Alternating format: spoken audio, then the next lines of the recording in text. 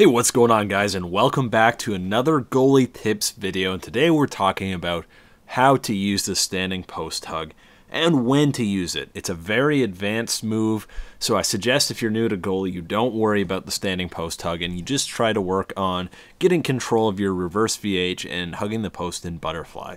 A lot of people don't like the standing post hug because once you're in it and you want to drop the butterfly, you get put in the VH instead of the reverse VH, which is what happens when you hug your post in butterfly normally. But when you stand up, hug the post, then hit butterfly, you get put in the VH. That means your leg is high up on the post and the other leg is along the ice, as opposed to having both legs flush with the ice. Why people think this is bad is because it's harder to control yourself coming off the post out of that position. You kind of shoot off the post. It's pretty much a bug. It has its uses, but for the most part, it's pretty unreliable. But the reason you do want to use it is because it's easier to control your goalie moving while standing up. And when you come off the post in the standing post hug, you get put into the middle of your net, which means you can cover more ground on one-timers.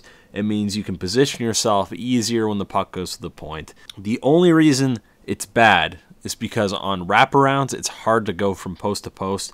And when you're in the VH, it is tough to control coming off the post, so you have to be very careful when you do.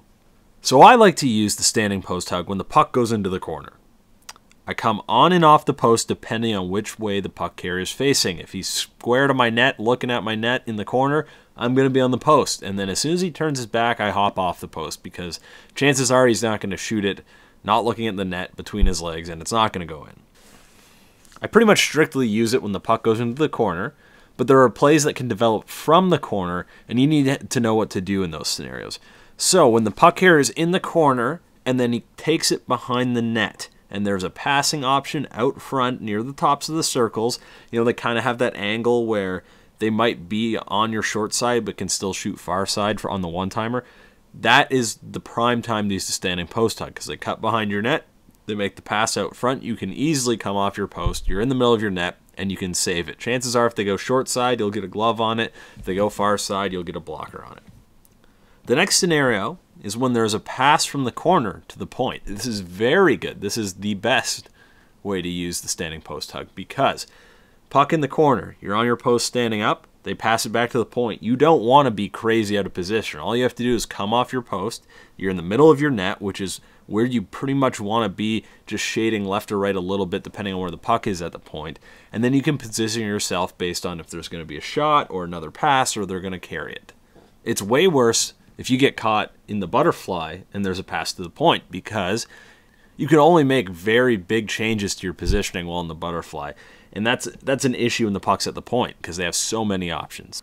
The other time that takes some getting used to is when someone cuts from the corner to your net.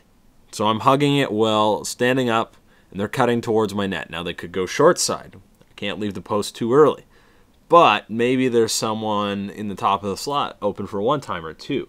That's what's great about the standing post hug in this situation. If you read that pass, you can come off the post and you'll be lined up right to save that one-timer. If they don't pass it and they shoot short side, you're already hugging the post. So you're going to most of the time save it. And I say most of the time because there are some fluky, cheesy bugs where it still sneaks in short side. Or if they shoot 5-hole, you could be in trouble too as well. That is the disadvantage to the standing post hug on top of what we've already listed. When you're in the standing post hug, your 5-hole is wide open. Don't expect to save a wraparound while hugging the post standing up because you're not covering anything low.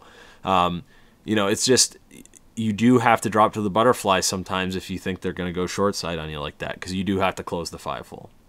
Now, a big issue you're going to have when you first start using the standing post hug is switching posts. Going post to post while in the standing post hug is a pain. You're not going to save a wraparound just switching standing up, okay? And it's very buggy going from the standing post hug to any sort of butterfly post hug save animation.